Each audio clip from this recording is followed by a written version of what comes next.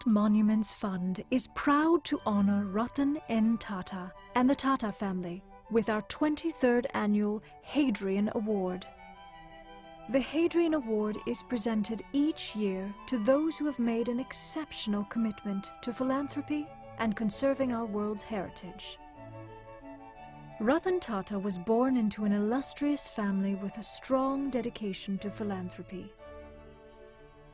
The Tata Trusts were established in 1868 by Mr. Tata's great-great-grandfather, a visionary entrepreneur who helped shape modern India.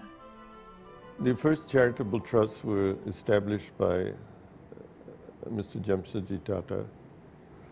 They focused basically on education, on medical research and assistance, and in broad terms, alleviation of poverty and creation of enlightenment.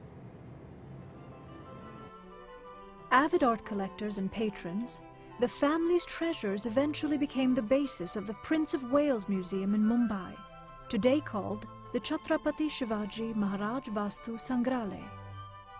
Culture was very much a part of the family tradition. I grew up in a house that was built by my grandfather, full of culture and art. And so it's been a part of the family. Today, the Tata Trusts are a force for positive change, focusing on rural livelihoods, health, education, civil society and governance, and India's artistic and cultural heritage. At the Taj Mahal, World Monuments Fund worked with the Tata Group and the Archaeological Survey of India to aid conservation efforts at this legendary monument to love.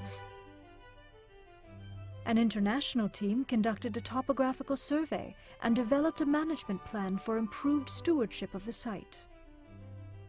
A geographic information system database was implemented to guide future conservation, as well as site and visitor management, the first application of this technology in India.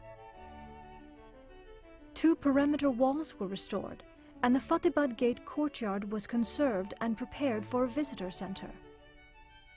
At the World Heritage Site of Humayun's tomb in Delhi, the Sir Dorabji Tata Trust co-funded a project that integrates conservation with urban and environmental development objectives.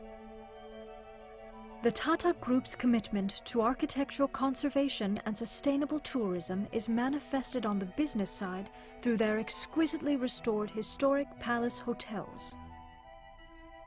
Our hotels, for example, have incorporated various Maharajas' palaces, which we have tried to recreate in the manner in which they were designed and refurbish them and decorate them as they used to be.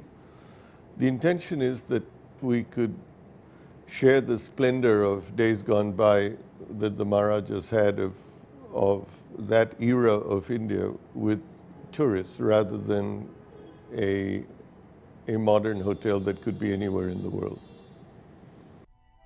The Tata Trusts help ensure that India's rich heritage is preserved for the benefit of future generations.